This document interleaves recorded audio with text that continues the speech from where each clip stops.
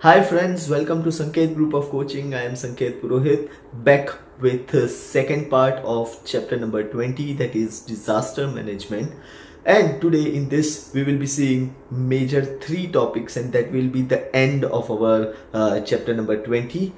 One, which include man-induced disaster, second, impact of disasters on human life, and third is rehabilitation after the disasters. Okay, so let us begin with man-induced disasters. So man-induced disasters.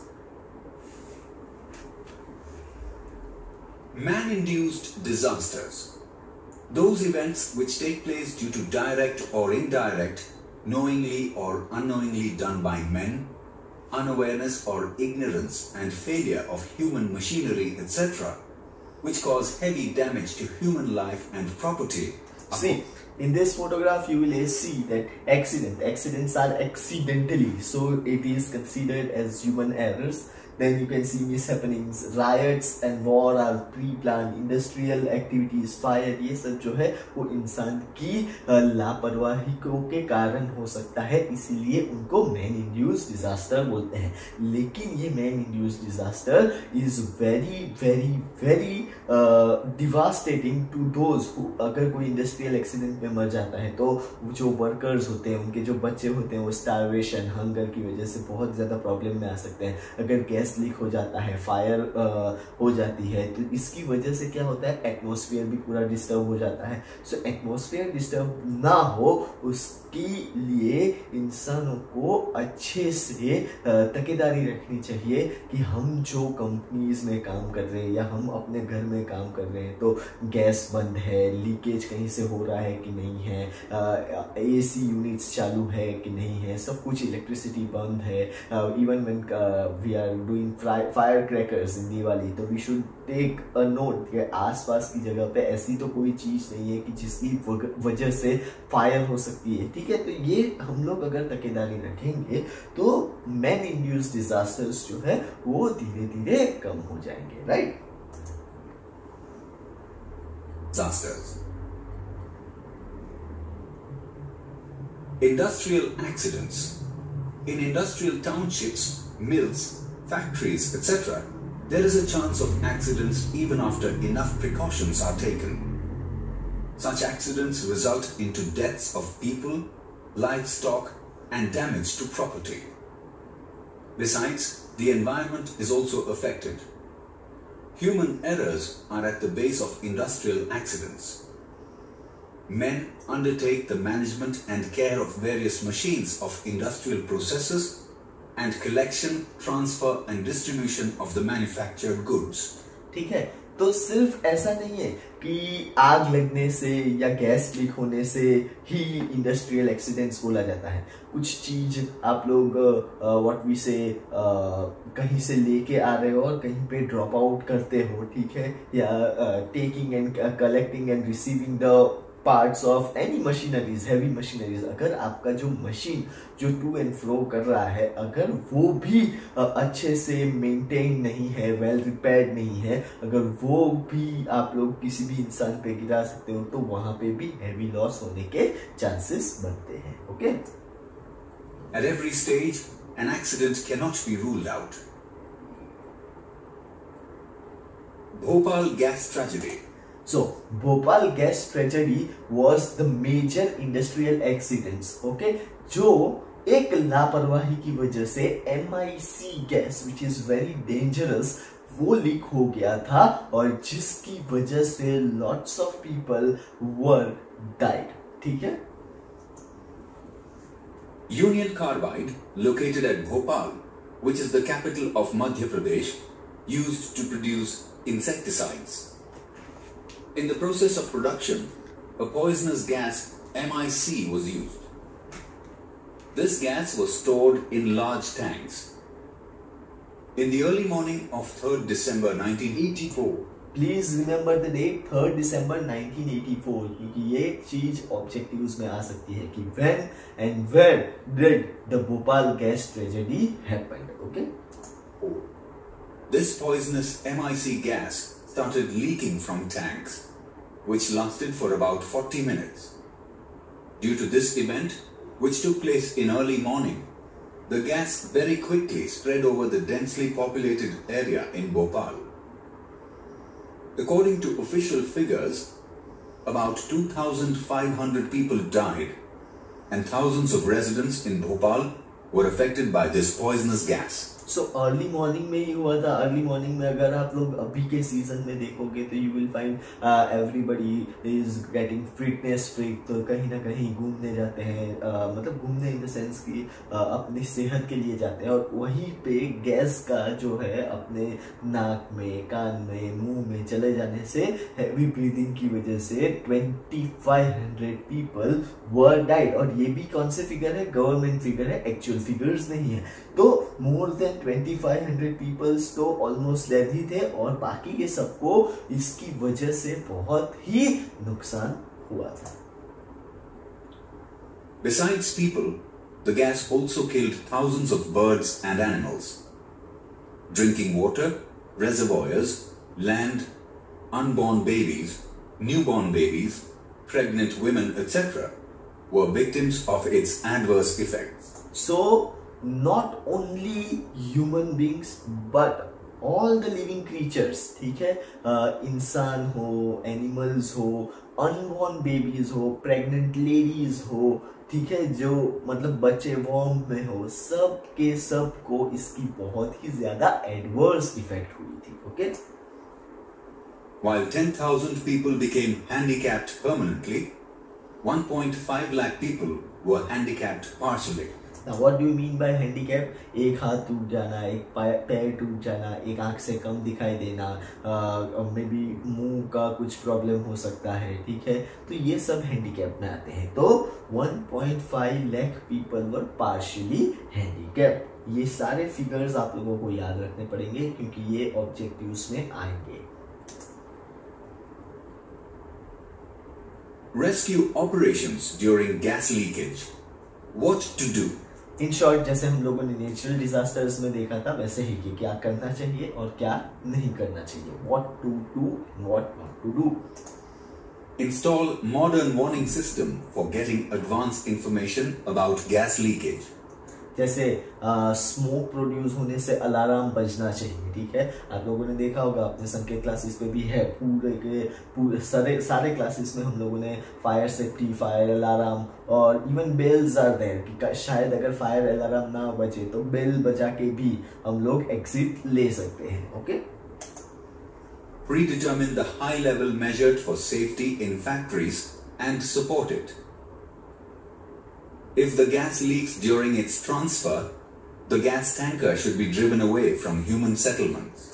अगर vehicle में कुछ damage हुआ तो ऐसे vehicles को human settlement से कहीं दूर लेके जाना चाहिए ताकि गैस जो है वो लीक होके ह्यूमन सेटलमेंट्स में नहीं, लेकिन ऐसी जगह पे जाए जहां पे ह्यूमंस या कोई भी लिविंग ऑर्गेनिजम्स को इतना प्रॉब्लम ना हो सके. ठीक है. Observe the wind direction and run into its opposite direction. Obviously, देखो, अगर विंड यहाँ से आ रही है तो आपको अपोजिट डायरेक्शन में जाना है, ना कि उसके सामने. नहीं तो क्या, जिस डायरेक्शन से गैस आ रहा है उसी डायरेक्शन में आप अगर ट्रैवल करोगे तो वो आपके नाक में जाने के डेफिनेट चांसेस है. इंस्टेड अगर ये डायरेक्शन से आ रही है तो आप लोग ये साइड पकड़ो. Okay. Do not treat breathlessness, burning eyes, etc. by yourself, but seek medical guidance immediately. Fainted or weak people should be immediately shifted from the affected area. Inform fire brigade and police. Park the vehicles in such a way that they do not obstruct the vehicles of rescue operations. So, जैसे ही ऐसा कुछ माहौल सुनाई दे तो सबसे पहले 101 and then dial 100, that is fire and police. उसके बाद आप लोग अगर जो एरिया में हो आपके व्हीकल्स इस तरह से रखो ताकि रेस्क्यू ऑपरेशन वाले का व्हीकल्स आराम से इजीली ट्रांसपोर्टेशन कर सके. Right. What not to do? During rescue operations, persons who are not associated with the work should not gather around. In short अगर अपनी देसी लैंग्वेज में बताया जाए तो पंचायती करने के लिए खड़े मत रहो, वो क्या कर रहा है, क्यों कर रहा है। अगर आपको उसके बारे में कुछ भी नॉलेज नहीं है, जो इंसान ये रिपेयर कर रहा है या उनको पता है, उनके बारे में नॉलेज है, उनको अपना काम करने दो, आप लोग वहाँ से दूर हट जाओ, ठीक है। जो काम करने वाले आए हैं उनको अच्छे से काम करने दो। Do not enter the affected area till the area under gas leakage is declared totally safe by the authorities. Do not join the rescue operation without proper training in rescue operations and necessary equipment. Viral diseases. Second, very important. अभी तो ये viral disease in pandemic there is a difference, ठीक है। Viral disease कैसी होती है कि एक बार फैलना स्टार्ट होते हैं, मतलब जैसे ये corona virus, it's a viral disease and then it has become, क्योंकि ओवरऑल वर्ल्ड में सब जगह एक ही चीज चल रहा है तो उसको पेंडेमिक बोलते हैं। वायरल डिजीज किसी पर्टिकुलर स्टेट में या किसी पर्टिकुलर सिटी में अगर होता है तो उसको वायरल डिजीज बोलते हैं, ठीक है। रोग चाड़ो फाटी निकल, ठीक है। When I was I guess 4 years in 1994 सूरत में प्लेग आया था।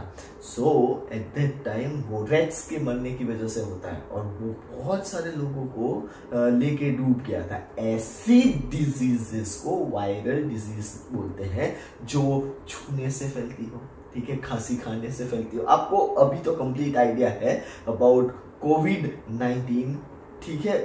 वैसी डिजीज हो तो हम लोगों को क्या करना चाहिए और क्या नहीं करना चाहिए, that you know very well, ठीक है। सो वायरल डिजीज के सामने गो फॉर मेडिसिन्स, जितना चाहे लोगों से मतलब सोशल डिस्टेंस बना के रखे, मास्क पहन के रखे, ठीक है। So that is nothing but we can include in viral diseases. People over much wider area become victim of any disease. It is called epidemic. So viral disease को epidemic और पेंडेमिक में there is a difference है। मैंने क्या बोला, particular state, particular city, particular एक nation में ही अगर वो चीज चलती है तो उसको एपिडेमिक बोलते हैं। All over the world, across the globe, अगर हर एक जगह पे ये डिजीज चलती है तो उसको पेंडेमिक बोलते हैं, okay. People lose their lives due to the disease. There is a faster increase in the number of patients of viral diseases than the general diseases. Till today, thousands of people have been victims of diseases like dengue, Ebola, swine flu, influenza, etc. See, swine flu is a viral disease and COVID is also a viral disease. Both have same symptoms, लेकिन Covid में breathlessness और even in swine flu there is a breathlessness, but comparatively Covid में ज्यादा है, ठीक है। और ये सब की आज तक कोई वैक्सीन नहीं बनी है। As a scientist all of them are trying and still Covid की भी वैक्सीन अभी तक नहीं बनी है, ठीक है। These diseases are very much feared. In earlier times, lakhs of people were victims of plague. However, such deadly diseases are controlled now with the help of scientific inventions and antiviral vaccines for safety.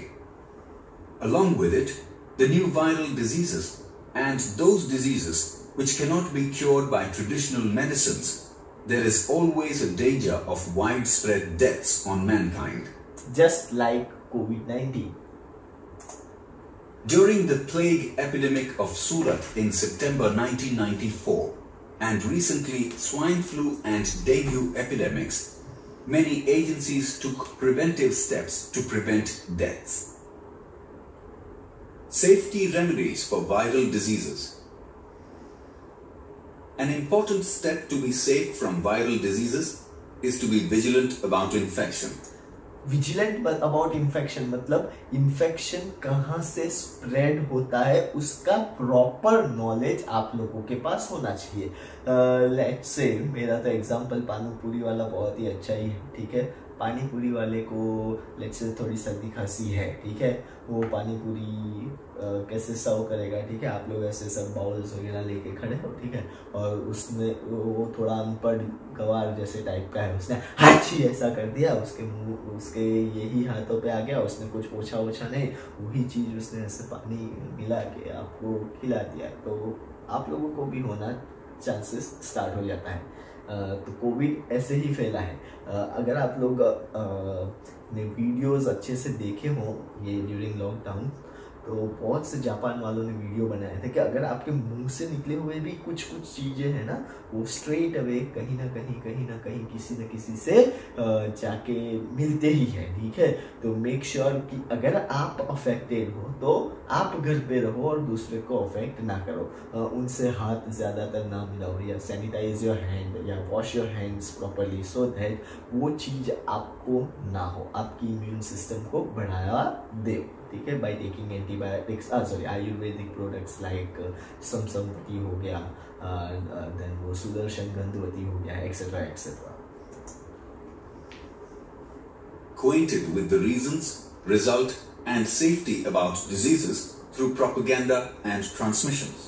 ये भी अभी आप लोगों ने recently देखा होगा, कोने मतलब चौराहे पे जाके रिक्शा वाले बोलते हैं कि कोविड-19, अरे even just try to call someone and listen to their caller tune, कोविड-19 ने अटका हुआ थी फलाना ढिमकू, जो भी होता है वो, ठीक है।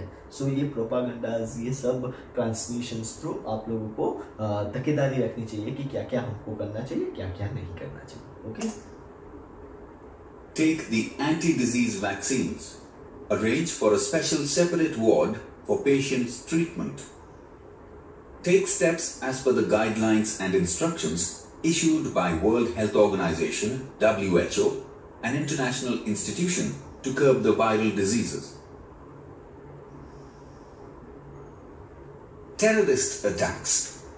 Very important. ये pre-planned बोल सकते हैं, जिसमें मैन जानबूझ के इन्वॉल्व होके लोगों को परेशान करते हैं, लोगों की जान लेना चाहते हैं, लोगों को मारना चाहते हैं, अपना और डिवास्टेशन फैलाना चाहते हैं, उसको बोलते हैं टेररिस्ट अटैक। अभी रिसेंटली 26/11 गई है, ठीक है, 26/11 मुंबई में 8 जगह पे बॉम्ब ब्लास्ट करके असमल कसाब, ठीक है, आप सबको ये स्टोरी पता ही होगी। We all know that since last decade of the last century, the terrorist activity in the entire world has become very much wicked. In reality, terrorism does not care for any race, community or a region. It is the enemy of mankind. The immoral, destructive acts performed by a person or a group is called terrorism.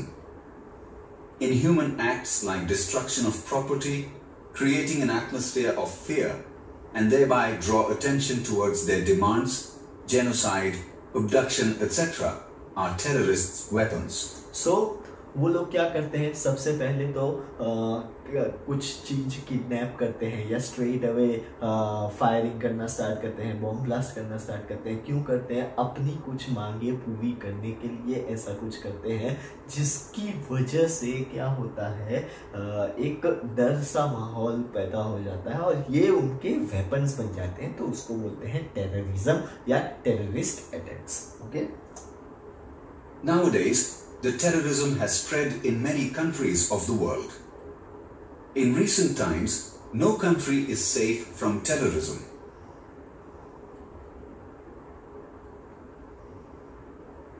Some terrorist acts of the world. On 9th September 2000, Osama bin Laden, okay, ये twin towers गिराने का काम, world trade centre का गिराने का काम किसने किया था? Osama bin Laden. 2001, a series of suicidal attacks were made in USA by a terrorist organization. About 19 terrorists hijacked 4 passenger jet planes, of which 2 planes were dashed against the Twin Towers in New York City. Due to this, all passengers on board and many people working in these towers were killed within few minutes. Many people were injured as their houses collapsed. Of the other two planes, one dashed with Pentagon and the other dashed into a farm in Pennsylvania. There was no survivor from these two planes. So no single person was alive from both this plane. मतलब plane भी गए, वो जो building में काम करने वाले मतलब ट्विन टावर में काम करने वाले भी सब गए, और आसपास टकरा के जब वो प्लेन डिस्ट्रॉय होके जहाँ जहाँ गिरे वो सारी जगह भी डिस्ट्रॉय हो गई थी. In this attack, about 3,000 people were victimized and more than 6,000 were injured. On 13th December 2001. Okay, Hotstar पे एक सीरियल आई थी, आई गेस स्पेशल ऑप्स. वो पार्लियामेंट पे जब जिस किसी ने हमला किया था 13th दिसंबर 2001, ठीक है, पूरे पार्लियामेंट, इंडियन पार्लियामेंट को उड़ाने की बात हो गई थी. समहाउ वो बहुत सारे पुलिसमैन ने अच्छे से काम करके पूरा पार्लियामेंट बचा लिया गया था. 5 terrorists from one terrorist organization attacked the Indian Parliament building and took the complex under its ban by firing without any restraint. Indian army soldiers staked their lives and defied the plan of nation's enemies to dissolute the parliament, which is like a holy temple of democracy. So parliament is like a holy temple of democracy for we Indians, but those terrorists, 5 terrorists आके पूरा straight started shooting, but somehow policemen और अपने फौजी जवान की वजह से पूरा पार्लियामेंट जो था वो बच गया. ठीक है.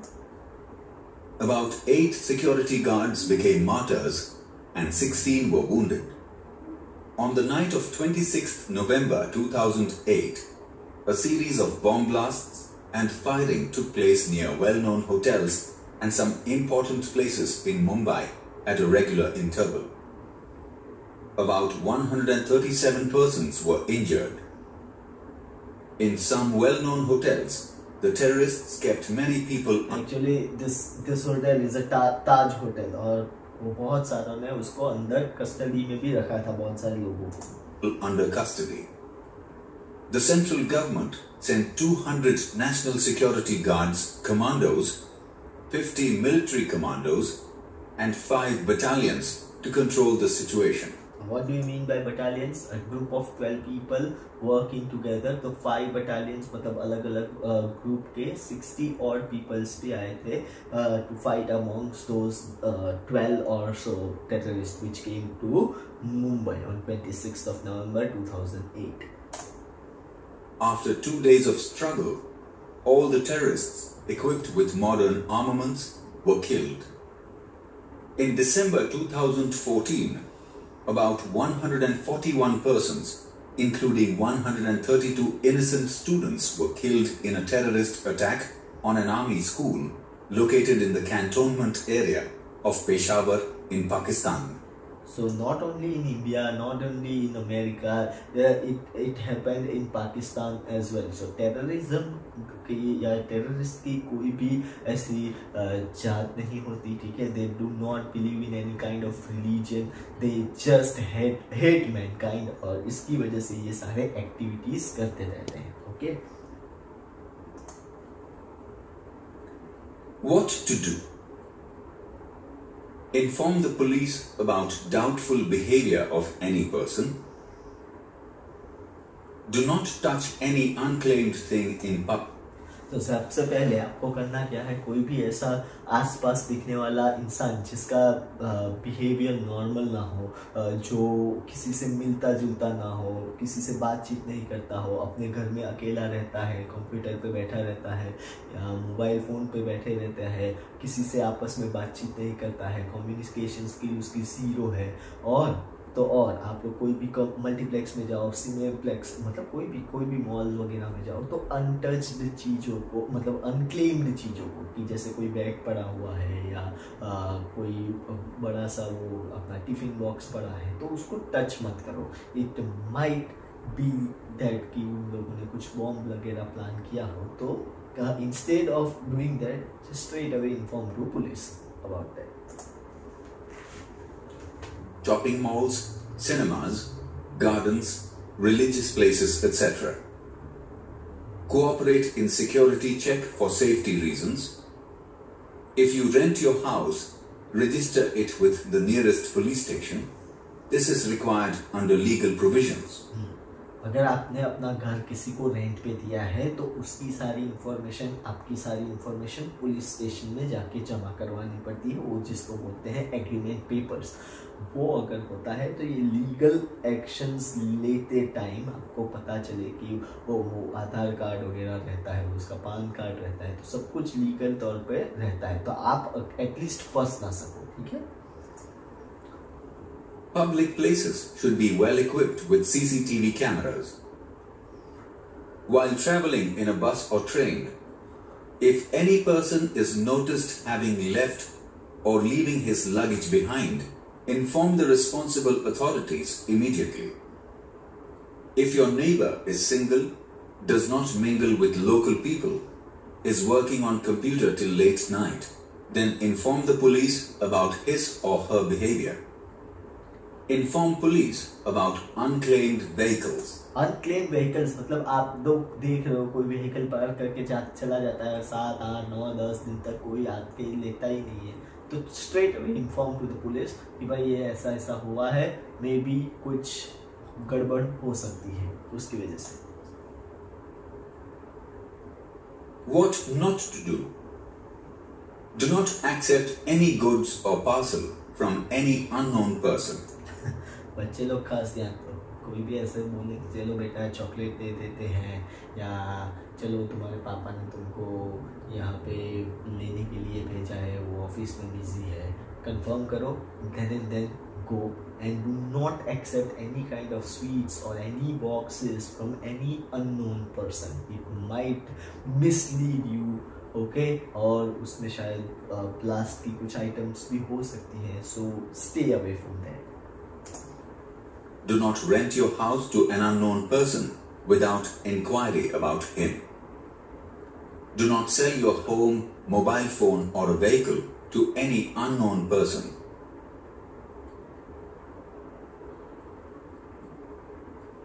Riots.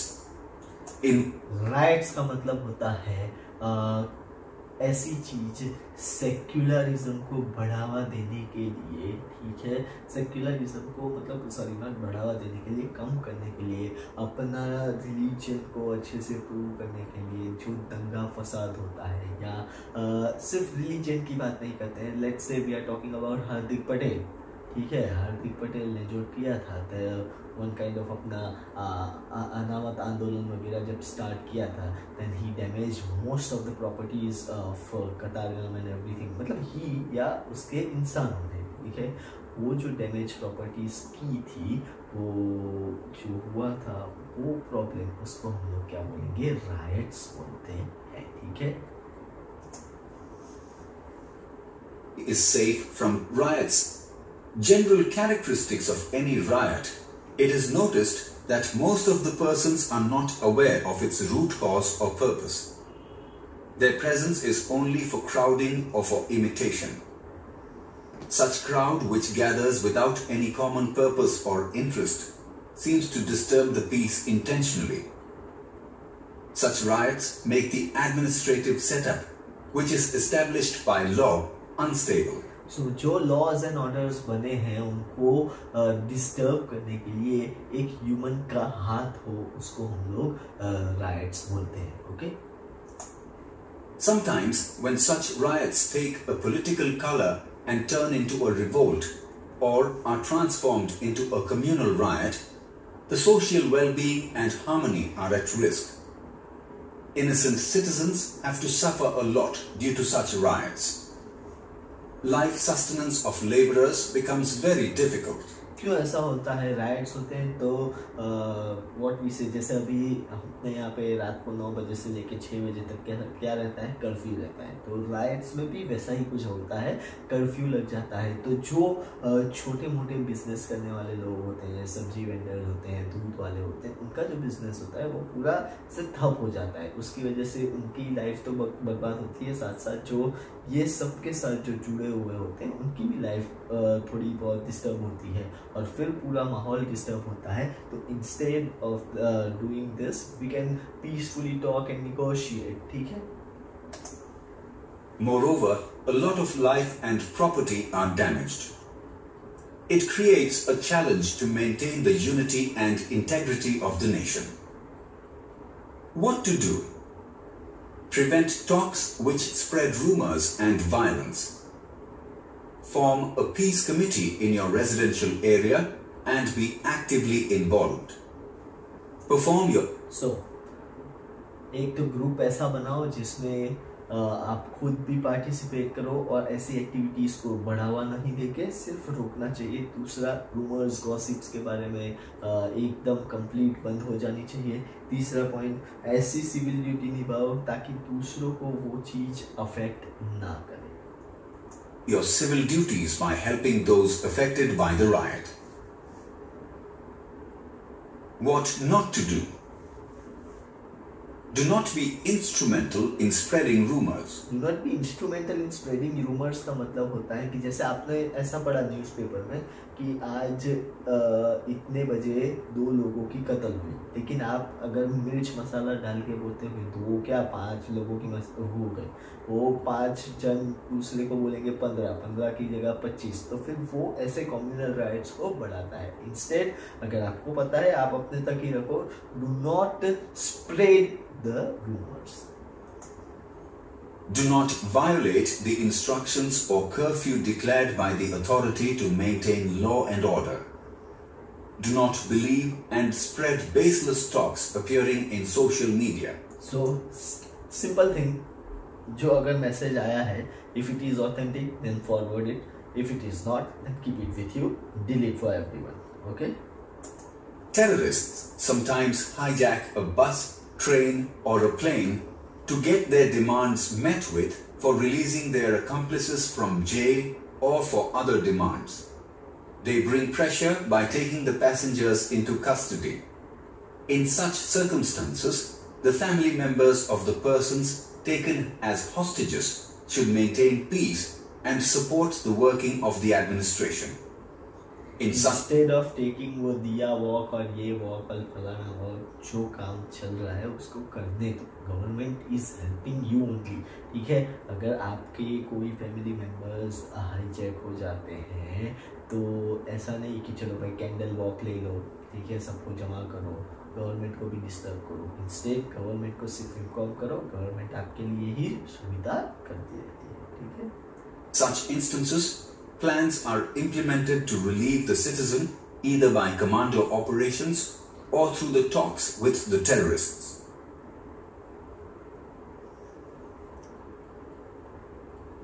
Traffic problems.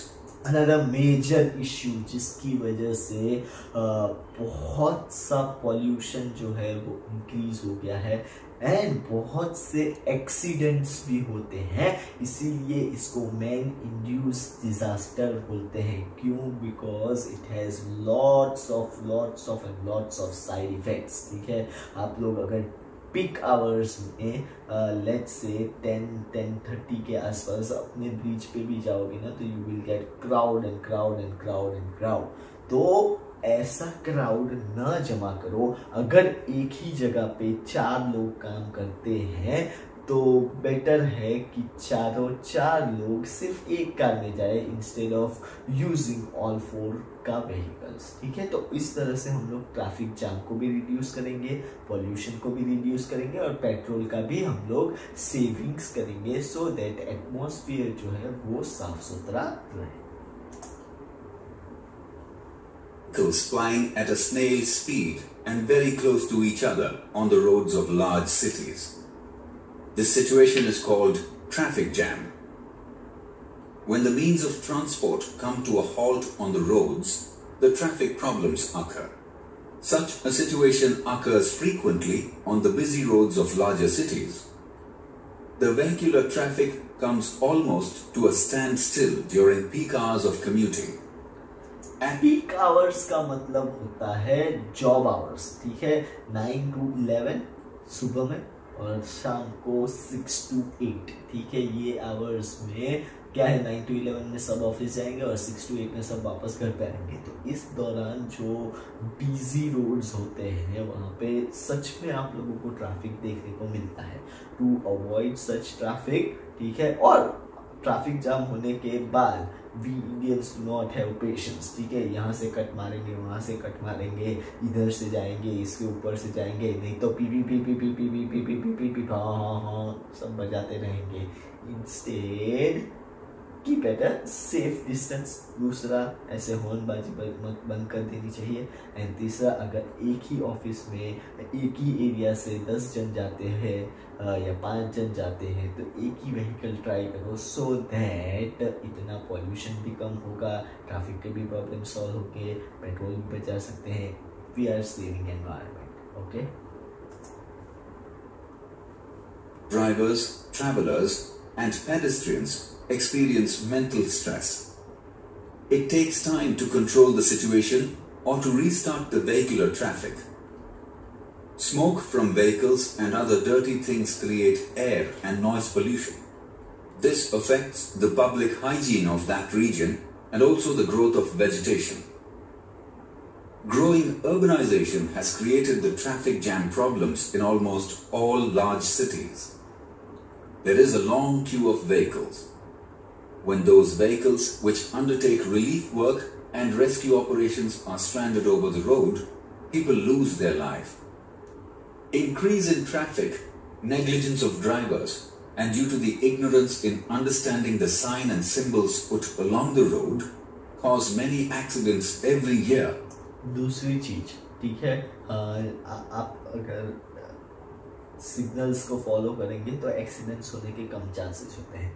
आप लोगों को पता नहीं होता है, ग्रीन सिग्नल मतलब जाने का, ऑरेंज मीन्स वो ज़ेब्रा क्रॉसिंग होता है ना, वो ऑरेंज लाइट दिखे ना तो धीरे धीरे अपने स्लो कर देने का, रेड मीन्स कंप्लीट स्टॉप, ठीक है। लेकिन अपने सूरत में स्पेशली, ठीक है, सूरत की बात करें तो उल्टा है, ग्रीन में लोग आराम से जाएंगे धीरे धीरे, ऑरेंज जैसे दिखा ना स्पीड बढ़ेगी, और रेड पे तो ऐसे जो मतलब व्हीकल्स बढ़ाएंगे जैसे कि किसी की शादी में जाना और भूखे रहने वाले हो, ठीक है।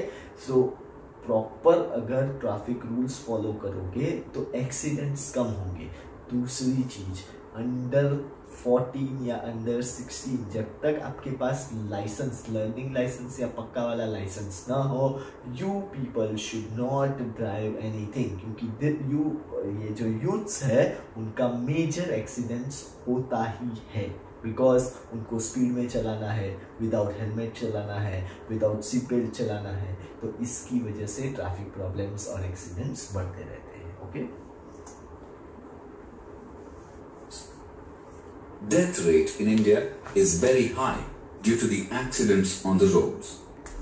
Sometimes a victim of an accident may become invalid permanently.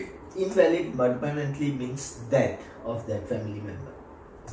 Incidences occur in newspapers frequently about the accidents caused by minors driving a vehicle.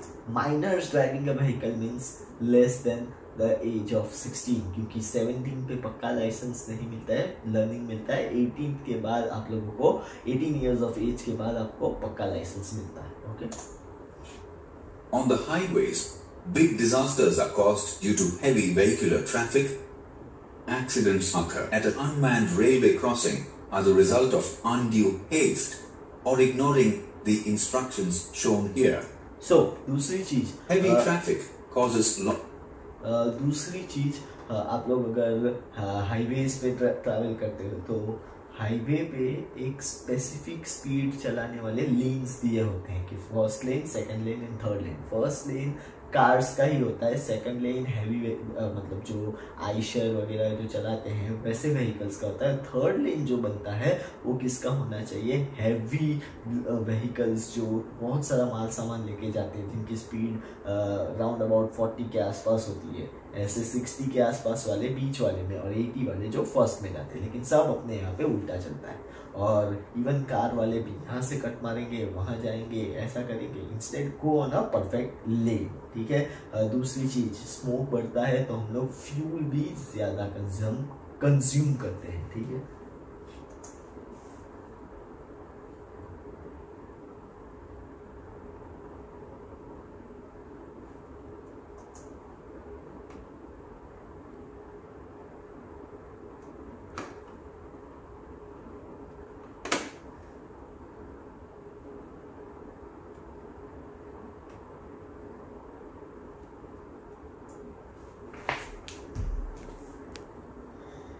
instructions shown here.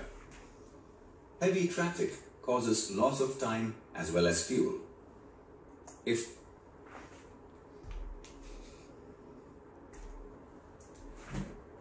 If timely, effective steps are not taken, advanced planning for traffic management and dedication to observe them are not implemented, then it is going to create risks of lives in the days to follow without any doubt.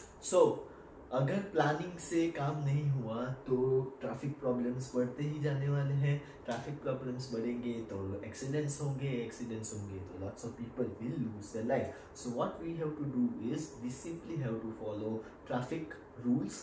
Second, government should implement such flyovers या जो चलते हुए के लिए footpaths बनाना चाहिए etcetera etcetera. Planning होना चाहिए so that traffic problems कम हो जाए, जिसकी वजह से एक्सीडेंट्स कम हो जाए, जिसकी वजह से लोग मरते भी कम हो जाए. ठीक है. What to do?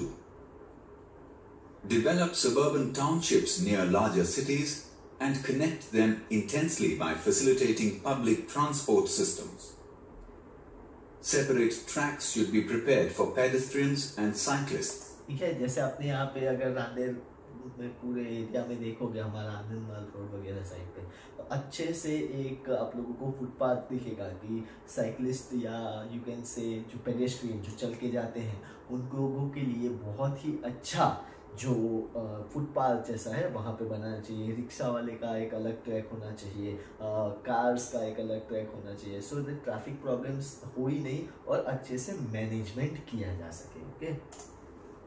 Encroachments on the road must be removed. Encroachment मतलब पान बीड़ी की लारी या आप लोग प्राइम मार्केट का जो पूरा वो सर्कल देखोगे, ठीक है, वो आपका प्रेसिडेंसी स्कूल वाला सर्कल, वहाँ पे आप लोग देखोगे तो बहुत सारे लोग ऐसे ही फुटपाथ पे अपना बिजनेस चलाते हैं. तो दैट शुड बी स्टॉप्ड, नहीं तो एक्सीडेंट होने के चांसेस बढ़ते हैं. Okay. Vehicles going at a very low speed or the vehicles pulled by men or by animals should be banned during peak hours. Information regarding the traffic rules should be conveyed to the citizen through the educational advertisements and public awareness programs. आजकल तो licence लेने के जाओ ना तो exam देनी पड़ती है, तो वो एग्जाम अच्छे से देंगे. कब पता चलेगा? जब आपको सिम्बॉल्स के बारे में सब कुछ पता हो. Now this symbols stands for कि यहाँ पे पेडेस्ट्रियन को रुकना है, और ये सिम्बॉल बताता है कि यहाँ पे पेडेस्ट्रियन को वॉक करना है. Red means to stop, green orange means to come down slowly, and green means to go. Okay. People going to their job place or business at the same place during the same time should arrange for carpool instead of going by individual separate vehicles. Carpool जैसे मैंने बताया, एक ही साथ चार लोग एक ही car में जाएं, उसको बोलते हैं कारपूल. ठीक है, जिससे हम लोग फ्यूल का बचत और ट्रैफिक की भी कमी कर सकते हैं. Digging and repairing work along the roads should be completed immediately.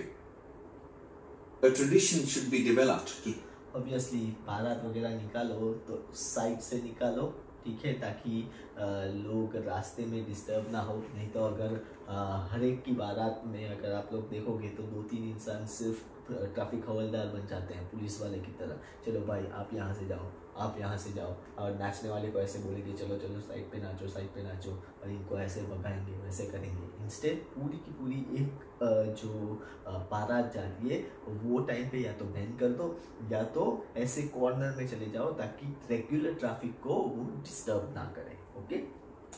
To take out the procession, marriage processions or religious processions during lean period or hours instead of peak hours of vehicular traffic. At the time of traffic jam, keep your vehicle in proper lane. Infrastructure like express highways, overbridges, flyovers, ring roads and bypass roads should be developed. ठीक है, ऐसे roads, flyovers, bypass roads बनने चाहिए ताकि heavy vehicles वाले को अपना रास्ता मिल जाए, स्मॉल व्हीकल्स वाले को अपना रास्ता मिल जाए, और जो ट्रैफिक जो बड़े रास्ते में जो हम लोगों को मतलब ट्रैफिक जो हम लोगों को नड़ता है, ठीक है, तो वो बिल्कुल भी हम लोग अवॉइड कर सकते हैं. ठीक है. Every person going for the job should invariably use public transport at least once a week. So we should use bus once a week. क्यों? क्योंकि हम लोग एक चीज, आप लोग पेट्रोल बचाते हो, ठीक है, पेट्रोल बचाते हो, दूसरा आपकी गाड़ी को रेस्ट देते हो, और तीसरा आप लोग एनवायरनमेंट को भी बचाओगे, because no fuel loss, no smoke happen, no traffic jam, और एक ही बस में बहुत सारे लोग आ भी सकते हैं. That's why. Use seat belts while driving a car. Provision of heavy penalty should be made for the drivers who are drunk, who do not have their driving license, who drive recklessly, and for those who violate traffic rules. Traffic rules को अच्छे से follow करो, helmet पहनो, seat belt पहनो, ठीक है, when driving a bike और bullet. Not drink and drive, नहीं तो गिरने के चांसेस हो जाते हैं. दूसरी चीज, डू नॉट ब्राइब पुलिसमैन की, चलो ना भाई 100 रुपये ले लो, ख़त्म करो. No, if they are going to give you penalty, भर दो, ठीक है. और व्हीकल्स जहाँ पे नो पार्किंग बोर्ड है वहाँ पे व्हीकल्स आप लोग व्हाट वी से पार्क नहीं कर सकते हो, नहीं तो और बड़ा चालान कट सकता है. जहाँ पे बोला गया है वहीं पे आप लोगों को क्या करना चाहिए? पार्किंग करना चाहिए. What not to do? Do not violate the traffic rules. Very old vehicles should not be used. क्यों? क्योंकि और टाइम टू टाइम पीयूसी करवा लेना चाहिए. PUC means pollution under control, ठीक है, ताकि आपको पता चले कि आपकी कार में कितना, कार से या आपके बाइक से कितना पॉल्यूशन हो रहा है. तो जितना पुराना व्हीकल, उसमें से स्मोक निकलने के चांसेस ज़्यादा है, CO2 वगैरह, जिसकी वजह से वो हम लोग एयर पॉल्यूट करते हैं. सो जितने भी ओल्ड व्हीकल्स हैं, ठीक है, वो यूटिलाइज नहीं करने चाहिए for transportation. Transportation of goods should not be carried out except for night time and early morning.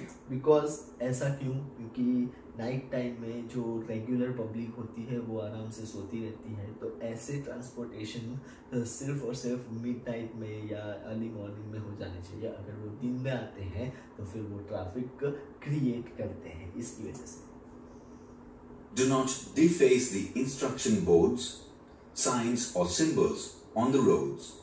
These are meant for vehicle drivers.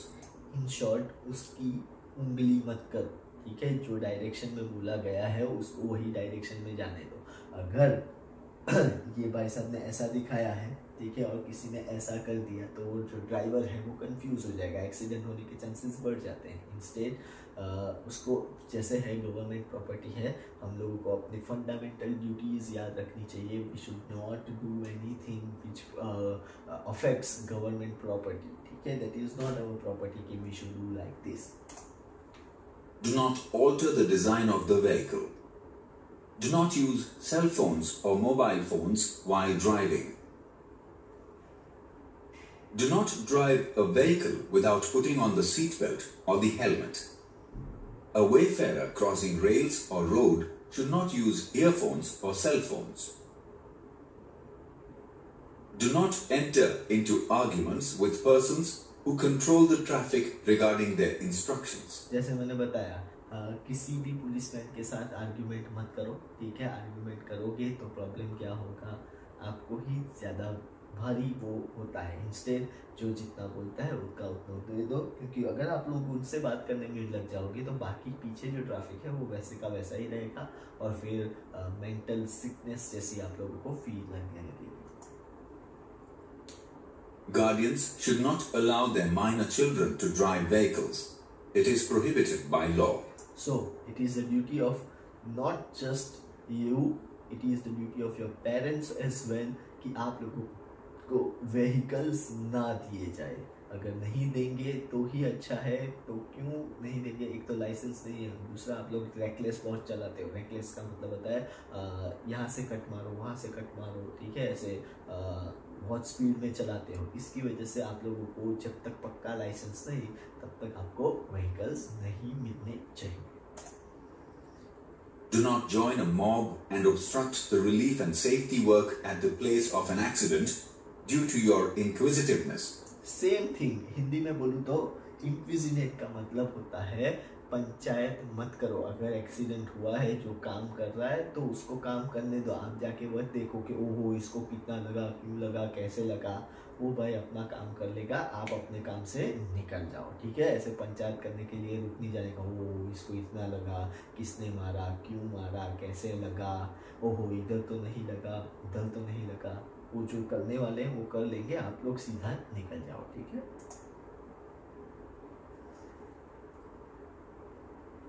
Impact of disasters on human life. So that is it. मैंने आपको बताया था may be हम लोग 2 session में ख़त्म कर देंगे, लेकिन नहीं होगा। मैन मेड या man induced disasters took very long time. So that's the end of our second session of chapter number 20, disaster management. I am Sanket Purohit from Sanket Group of Coaching. If you have gone through this video, please do like, share, comment, and don't forget to subscribe my channel. Thank you very much. Bye bye students.